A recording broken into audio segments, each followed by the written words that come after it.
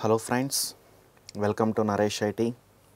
In this tutorial, I will explain how to read get parameters in Node.js. Please open the IDE, which IDE? WebStorm IDE.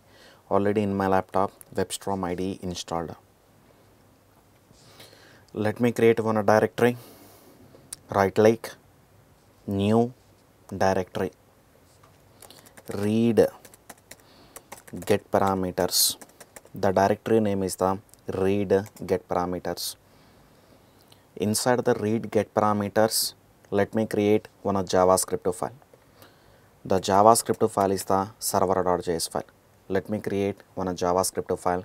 The JavaScript file is the server.js file. Inside the server.js file, first of all, import HTTP module. Fine. What is a HTTP module? Already you know. In the previous tutorial already explained. What is a HTTP module? HTTP is the predefined module used to create the HTTP servers. How to import HTTP module? I want to import. How to import? Variable HTTP equal to require of variable HTTP equal to require of HTTP.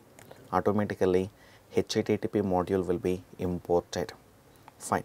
Next one is the import URL module. One more module. Import URL module. How to import URL module? Fine. Why URL module? URL module is the predefined module used to parse the URLs.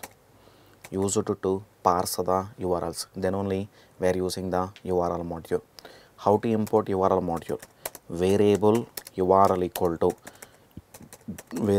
equal to require of, we need to place the URL. Automatically URL module will be imported. Fine. Next one is the let me create the server. Let me create the which server? HTTP server. How to create the HTTP server? Variable server equal to HTTP dot create server. One of the function is there. The function is the create server. Variable server equal to HTTP dot create server of anonymous function we need to pass. For the anonymous function, we need to pass two parameters. What is first parameter? Request parameter. What is second parameter? Response parameter. Nearly two parameters we need to pass. First one is the request parameter. Second one is the response parameter. Fine. We have the URL now. Which URL? http://localhost:8080. Username equal to Naresh and a password equal to Naresh. Some URLs are there now. That URLs will be stored into request object. Whatever the URLs we have, that URLs will be stored into request object. That URL stored into request object. How to parse it? Here we have the module. Which module? URL module. URL dot, one of the function is there. Which function? Parse function. URL dot parse of, we need to get the URL or not. How to get the URL? Request.url. Request.url. Whenever we call the request.url, automatically we are getting the URL. That URL I want to parse by using the parse function in URL module. To parse, you need to give the permission. How to give the permission? True. After parsing the URL, you need to query the URL. How to query the URL? With the help of dot query. Whenever we call the dot query, automatically we can query the URL. Fine. Listen once again here, very important. This topic is very important. How to parse URL? URL dot parse of URL. Where is the URL? URL there in the request object. So request dot URL. To parse URL, we need to give the permission. How to give the permission? True. Fine. After parsing the URL, you need to query. How to query? With the help of query. That's it. Automatically we can query the URL. Fine. Whenever we call the query, it will return one object also. Which object? Variable obj.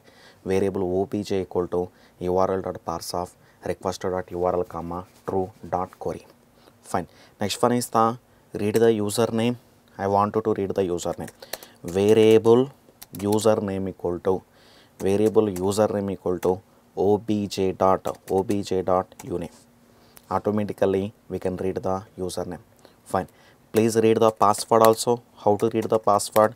Variable upwd. Variable upwd equal to obj.upwd. Automatically we can read the username and password coming from the front end. Fine. Next one is the please compare it. How to compare it? If uname equal to admin and upwd equal to admin, or otherwise Naresh and Naresh. Uname equal to Naresh IT and upwd equal to Naresh IT. If username equal to Naresh IT and upwd equal to Naresh IT. Here send the response. Which response? Response dot write off h1. What we need to place? We need to place the login success. Let me close the h1. Else condition. Which else condition? Else response dot write off. What we need to place? We need to place the h1 login file. Let me place the login file. Can I close the h1? Yes, we need to close the h1. How to log the response object? I want to bind the response object. How to bind?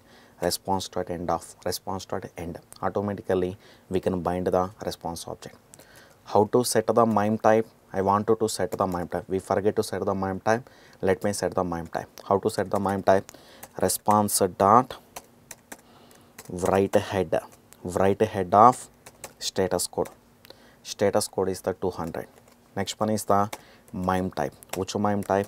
The MIME type is the content type colon text slash HTML. Automatically we can set the HTML as the MIME type.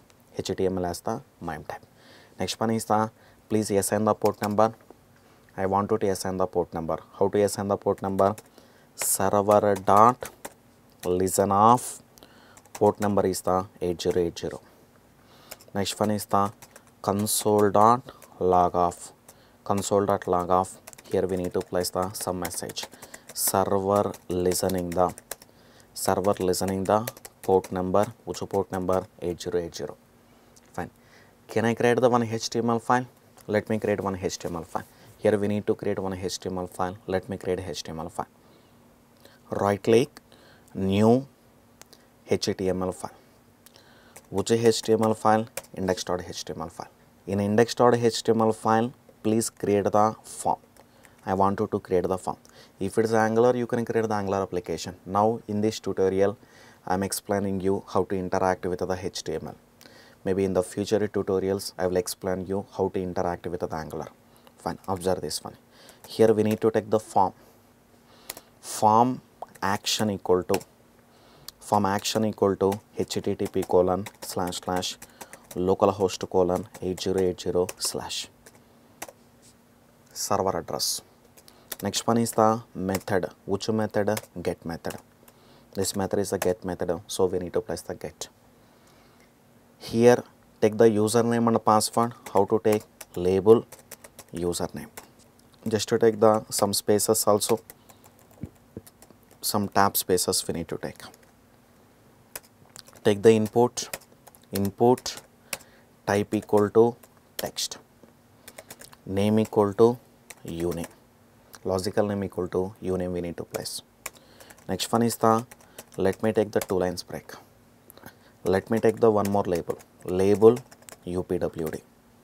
Let me take the so many tab spaces. Any number of tab spaces we need to place. Let me place the so many tab spaces. Yes. Next one is the input type equal to password. Next one is the name equal to what we need to place? upwd we need to place. Please take the one submit button. I want to take the submit button. Please take the submit button. Input type equal to input to type equal to, we need to place the submit button. That's it. First of all, start the server. We need to start the server, node server. We need to start cd space read get parameters. How to start the server? Node server.